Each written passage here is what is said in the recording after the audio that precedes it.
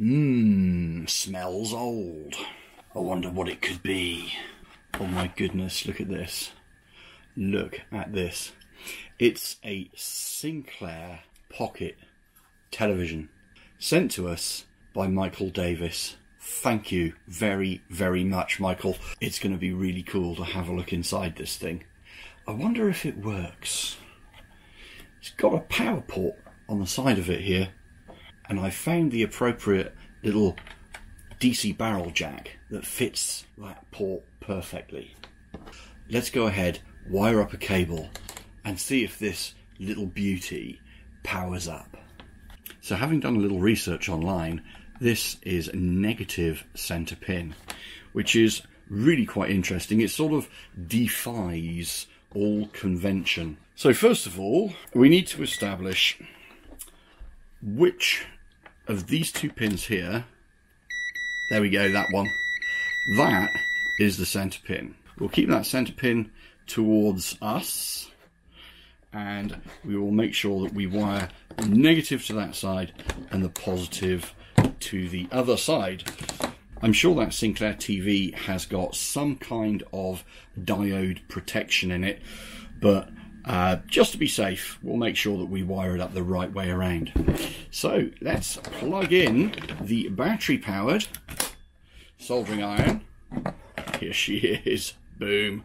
Heating up nicely. And let's go ahead and solder these cables up.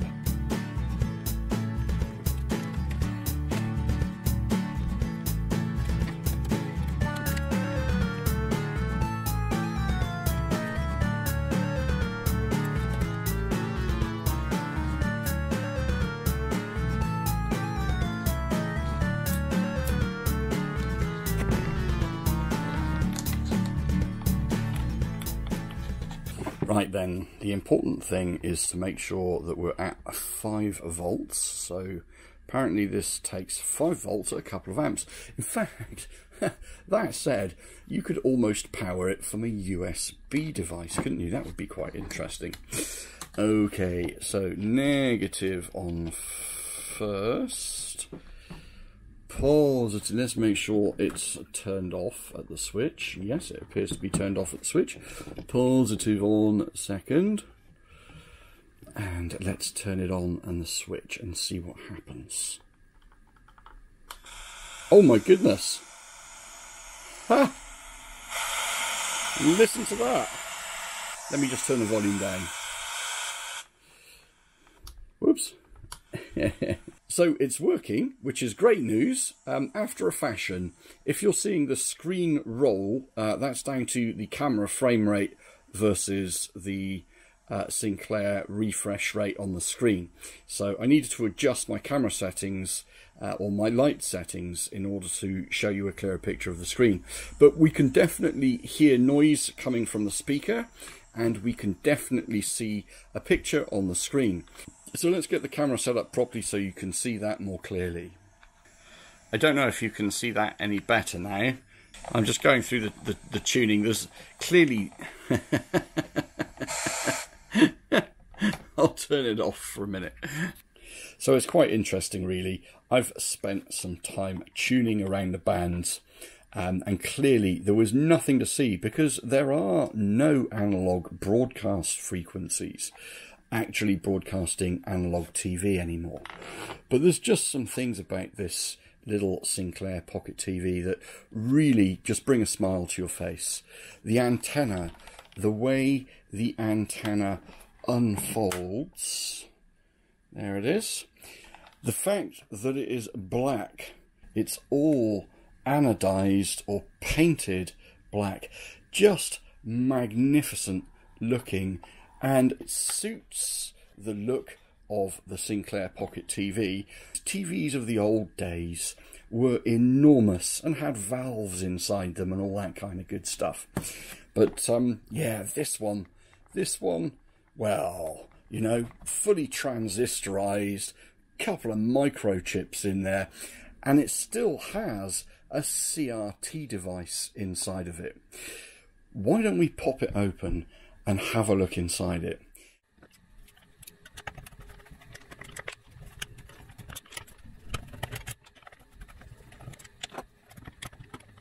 So having a look underneath the stand, there's a little flip up stand and it's still in great nick. There's a warranty seal here for the FTV1/C. That makes life a little bit interesting. It's a shame to pull this off, but we're going to have to, I believe, take this seal off because I believe there's a screw still under here somewhere to be able to get into this. Having removed some of the screws, we've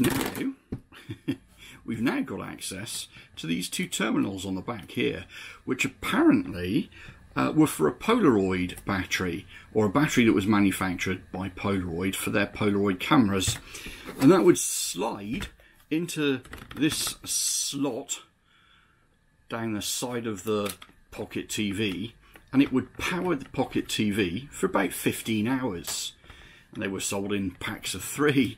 That's quite interesting. And then we've now been able to gain access to that tiny little screw there underneath the warranty label, which means that we can get the lid off. Let's have a look inside. Oh, there we go. Oh, look at that. So this is actually a CRT. This is a cathode ray tube right here, which is really quite impressive. I wonder, can we get this PCB out of... Yes, we can. It looks like it's going to pop out. There we go, just a plastic screen. We'll get that out of the way. My goodness, look at that. Look at that. Absolutely magnificent. So let's get into a bit of the detail about how this works. On the right hand side here then, we've got a little tiny speaker. Fantastic.